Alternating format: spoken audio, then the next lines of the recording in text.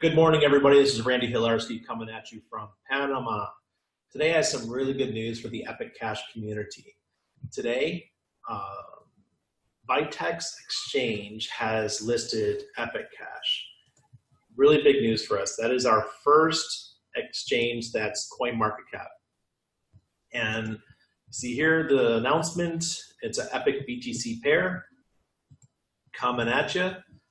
Come on over to Twitter and follow us on Twitter for the latest news. As you know, I'm a social media guy for the Epic Cash community. We are 100% volunteer in this community. So give us some support, like our videos, so forth. All right, so you go over to Vitex and you're going to sign up. This is not like any other decentralized exchange I've ever used. So there was some specific things you needed to do in order to get going. And the first one is, get my referral code down below. You get, I think it's 6 months at 10% off fees. Use it. All right, so you go to register your account, and it says you have to download the Vite app via the Google Play Store or the App Store. I'm thinking, what the hell? Why do I have to do that?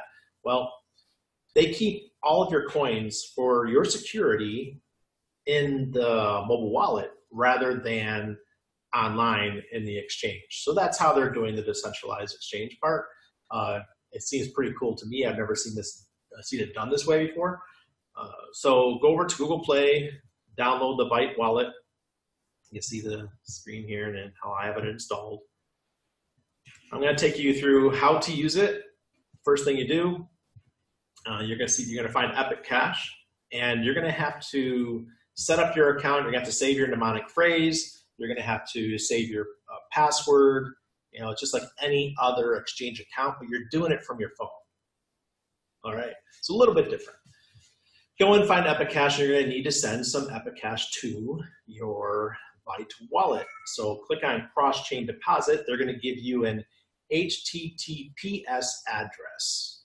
All right, so copy that HTTPS address, send it to yourself via email, send it to yourself via any kind of messaging app, and then paste it into your GUI wallet. When it's here, it says send via HTTPS. Click that, send it. All right, it's going to take 10 confirmations before it actually hits your Vite wallet, and then it'll show up. See, you can see it here. It showed up as a wallet asset. That means it is on your phone in your wallet. 1. But in order to trade on Vitex Exchange, you're going to have to change it to an exchange asset. So make it sure it looks like this: wallet account to exchange account, how much you want to send, click transfer. Then it'll immediately transfer over to your exchange asset 1-to-1. Okay, pretty simple stuff here. You just need a little bit of guide. I know how it feels. It can be a little bit overbearing sometimes.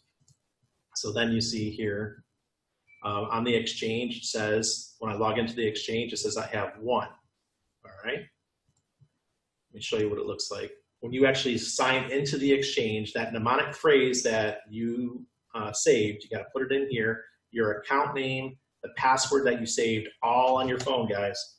All the information you got off your phone, you got to put it into here. So make sure that mnemonic phrase is written down somewhere safe. Preferably not online. I know some of you won't listen and do it online anyways, but that's okay. Put in your mnemonic phrase, your account name, your password, log in. And then you're going to be able, like I said, you're going to be able to see that you have 1.